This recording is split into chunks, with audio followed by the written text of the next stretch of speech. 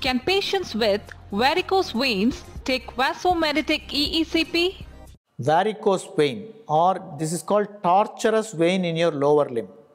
This is because of the abnormality in the venous system and the valves have become leaky. So these patients will have enlarged vessels which are the veins in the lower limb. These are uncomfortable to look at, and during EECP this venous return can increase and it can reduce the varicose vein severity. So EECP is not contraindicated in this varicose vein. But in some patient, if this varicose veins got infected, then it will be a painful condition. For them, doing EECP would be very difficult because of the pain. So having a varicose vein itself is never a contraindication for EECP. But if the varicose vein is infected, then EECP cannot be given.